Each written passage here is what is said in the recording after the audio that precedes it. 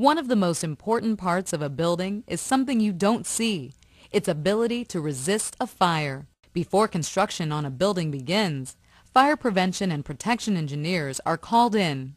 They're experts in what causes fires, how they spread, and how they can be put out quickly.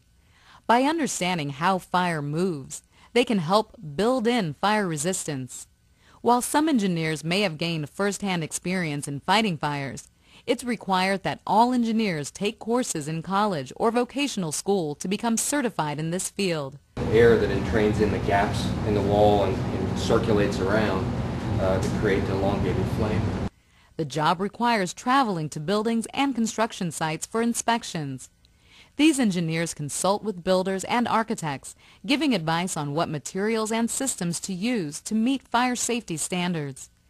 The work can be physically demanding, requiring bending and climbing. Engineers need to have strong reasoning and problem-solving skills. The bed's going to ignite a lot more. The fire's going to spread along the mattress as it gets hotter and hotter. As well as good communication skills. Because to give effective advice, you have to be able to make your points clearly and forcefully. After all, you're the advocate for the people who will be living or working in the building. Someday, their lives may depend on the job done by the fire prevention and protection engineer.